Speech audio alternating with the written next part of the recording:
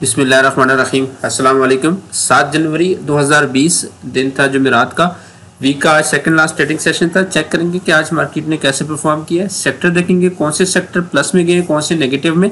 Market movers जिनमें volume जो है 50,000 से अबव होगा वो देखेंगे। पोर्टफोलियो इन्वेस्टमेंट में फॉरेनर्स और लोकल्स की बाइंग सेलिंग, आज के जो रिजल्ट्स अनाउंस हुए हैं उस पर एक नज़र डालेंगे।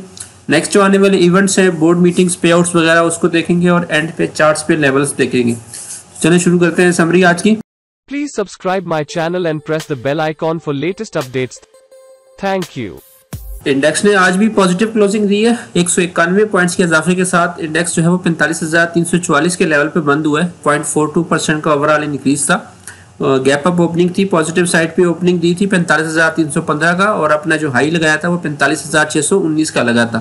466 पॉइंट्स का इंट्राडे का गेन था 1.03%। तो उस लेवल पे जो है वो प्रॉफिट टेकिंग भी हुई और इंडेक्स ने जो है वो 191 पॉइंट्स के इजाफे के साथ 45,344 के लेवल पे क्लोजिंग दी है। वॉल्यूम जो है वो आज भी अच्छे लगे। 5 डे की एवरेज से ज्यादा लगे हैं। 354 मिलियन शेयर जो है वो 5 डे की एवरेज है। आज जो लगे हैं वो 394 मिलियन शेयर जो है KSE 100 इंडेक्स में वॉल्यूम आया। ओवरऑल जो है 46 स्क्रिप्ट अपसाइड पे थे, 49 डाउन थे और 5 स्क्रिप्ट जो है वो अनचेंज गए। पॉइंट्स कंट्रीब्यूटर्स की अगर बात करें तो कमर्शियल बैंक्स और फर्टिलाइजर्स जो थे वो दो सेक्टर थे जिसकी वजह से जो है वो आज मार्केट सारा दिन प्लस में रही है। कमर्शियल बैंक्स ने 177 पॉइंट्स ऐड किए और फर्टिलाइजर की तरफ से भी तकरीबन 100 पॉइंट्स का इजाफा हुआ है। इन्वेस्टमेंट्स बैंक ने 11, पावर जनरेशन और फूड सेक्टर की तरफ से 8 पॉइंट ऐड हुए, जबकि केमिकल और फार्मास्यूटिकल ने 5 पॉइंट्स ऐड किए हैं। फ्लिप साइड पे जो ऑयल एंड गैस एक्सप्लोरेशन था उसने 51 पॉइंट्स लूज किए हैं। सीमेंट सेक्टर ने 34, ENP सेक्टर ने 25, ऑटोमोबाइल असेंबलर की तरफ से भी 5 पॉइंट्स लूज हुए हैं। कंपनीज की अगर बात करें तो UBL ने सबसे ज्यादा 88 पॉइंट्स ऐड किए हैं। दूसरे नंबर पे HBL रहा है 43 पॉइंट के साथ। फौजी फर्टिलाइजर की तरफ से 37, ईफर्ट ने 28, एंग्रो कॉर्पोरेशन ने 27, बैंक अल हबीब ने 24, कैपको और सिस्टम की तरफ से भी 15 पॉइंट ऐड हुए। PSO ने सबसे ज्यादा आज पॉइंट्स निकाले हैं 41, PPL ने 29, OGTCL ने 19, लकी सीमेंट ने 18, एसगार्ड 9 की तरफ से 17 पॉइंट निकले। हपको और TRG ने 8 पॉइंट, जबकि मेपल लीफ सीमेंट ने भी आज 7 पॉइंट इंडेक्स से लूज। सेक्टर्स अगर देखें तो पॉजिटिव साइड पे आज फर्टिलाइजर सेक्टर सबसे टॉप पे रहा है। 1.70% का ओवरऑल इंक्रीज देखा गया है। कमर्शियल बैंक्स में दूसरे नंबर पर रहा है 1.25% इजाफे के साथ। टेक्सटाइल स्पिनिंग में 1.14%, रियल एस्टेट इन्वेस्टमेंट ट्रस्ट में 1.12%, textile composite 0.87%, exchange traded fund 0.87%, engineering sector भी 0.74% प्लस रहा है, जबकि केबल एंड इलेक्ट्रिकल गुड्स में 0.69% का इजाफा देखा गया है। फ्लिप साइड पे जो है वो शुगर सेक्टर 2.17% डाउन था। Oil and gas marketing sector भी 2.13% down. Woollen 1.97, विनास्पति and allied industries 1.49, automobile assembler 1% down था। ऑटोमोबाइल पार्ट्स 0.93, जबकि सीमेंट्स में भी 0.82% का आज डिक्लाइन देखा गया है। अदर इंडेक्सेस की बात करें तो ऑल शेयर इंडेक्स भी 21 पॉइंट्स प्लस था, 31,652 पे बंद हुआ है। 641 मिलियन शेयर्स का वॉल्यूम था। KSE 30 इंडेक्स 86 पॉइंट्स के इजाफे के साथ 19,008 के लेवल पे बंद हुआ है। 170 मिलियन शेयर्स का इसमें भी वॉल्यूम है। मीजान का 30 इंडेक्स 150 पॉइंट्स डाउन था, 73,680 के लेवल पे बंद हुआ है। तकरीबन 100 मिलियन शेयर्स का इसमें वॉल्यूम है। मीजान का जो ऑल शेयर इंडेक्स है उसमें भी 46 पॉइंट्स की कमी आई है। 22,418 पे इंडेक्स ने क्लोजिंग दी है 217 मिलियन शेयर्स के वॉल्यूम के साथ। ETFs की बात करें तो UBL का ETF 157 पॉइंट्स प्लस था 1.25%। 12,744 पे इंडेक्स ने क्लोजिंग दी है 32 मिलियन के वॉल्यूम के साथ। NIT का ETF भी 66 पॉइंट्स प्लस था, 9,775 पे बंद हुआ है। 47 मिलियन का ओवरऑल इसमें भी वॉल्यूम था। NBP का ETF 36 पॉइंट्स के इजाफे के साथ 11,273 पे बंद हुआ है 60 मिलियन शेयर्स के वॉल्यूम के साथ, जबकि मीजान का जो ETF है उसमें 48 पॉइंट्स की कमी हुई है। 10,748 पे इंडेक्स ने क्लोजिंग दी है। 44 मिलियन शेयर्स का ओवरऑल इसमें वॉल्यूम था। मार्केट मूवर्स की तरफ चलते हैं, चेक करते हैं आज सबसे पहले आज के जो टॉप 10 वॉल्यूम लीडर स्क्रिप्ट्स हैं वो कौन से। वॉल्यूम लीडर्स में से टॉप पे आज भी जो है बाइको पेट्रोलियम है, 94 मिलियंस के वॉल्यूम इस पे लगा है। पावर सीमेंट दूसरा था 34 मिलियंस वॉल्यूम के साथ। कैपको में 32 मिलियंस का काम हुआ है। पाकिस्तान रिफाइनरीज में 27, पाक इलेक्ट्रॉन में 20 मिलियंस का वॉल्यूम है, जबकि Hascol petroleum 17 millions, Ayesha steel में 16, FFBL में 16 मिलियन, TRG पाकिस्तान में 14, जबकि यूनिटी फूड में भी 13 मिलियंस का वॉल्यूम लगा है। आज के जो टॉप 10 गेनर्स रहे हैं उसमें टॉप पे जो है वो खुर्शीद स्पिनिंग मिल है 10.20% प्लस था।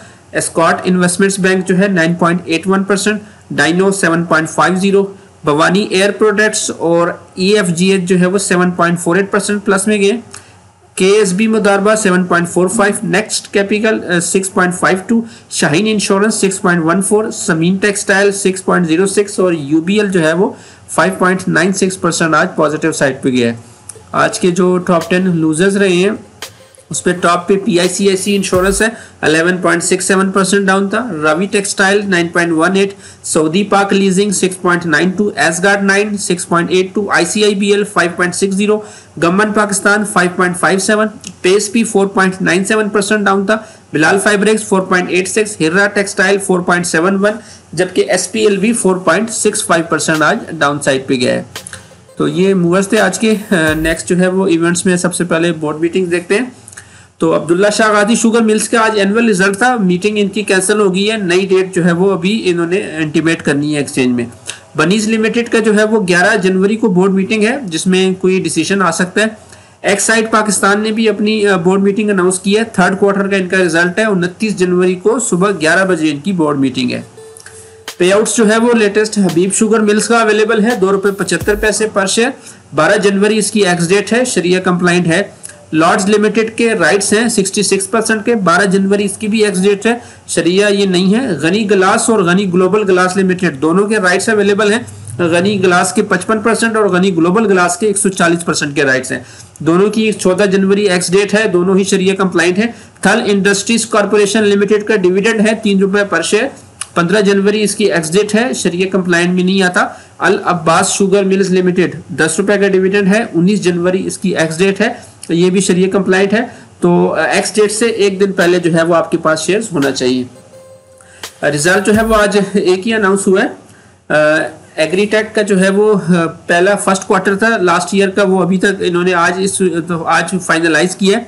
फर्स्ट क्वार्टर में इनका ₹3.37 का लॉस था, 2019 के फर्स्ट क्वार्टर में देखें तो वो ₹2.27 का लॉस था। तो कंपनी स्टिल जो है वो लॉस में है, पे आउट जो है वो कोई अनाउंस नहीं किया।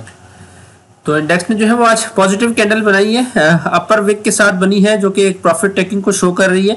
दो जो लेवल थे 45,400 और 45,600 जो एक ट्रेंड लाइन की एक लेवल था, उसको ब्रेक करने में कामयाब नहीं हो पाया इंडेक्स, उसके ऊपर जो है वो क्लोजिंग नहीं आई, टेस्ट करके फिर नीचे क्लोजिंग आई है। तो नेक्स्ट लेवल्स यही बन रहे हैं 45,400, 45,600 ट्रेंड लाइन की लेवल है और फिर उसके ऊपर जो है वो 45,800 का लेवल है।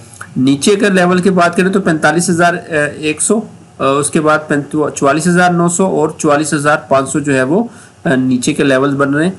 मूविंग एवरेजेस के लिहाज से देखें तो EMA जो 10 है वो 44,400 के लेवल पे है, EMA 20 43,700, EMA 50 जो है वो 42,500, EMA 100 41,300 और EMA 200 जो है वो 39,800 के लेवल पे है।